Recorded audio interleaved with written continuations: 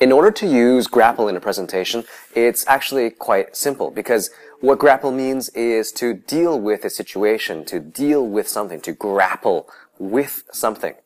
So as an example, if you're talking in your presentation and your presentation is about sales and you're reporting on maybe the past sales that you've just had, so you would say something like this.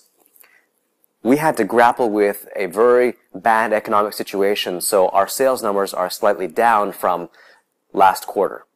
That's what you would say if you wanted to use grapple in talk about sales.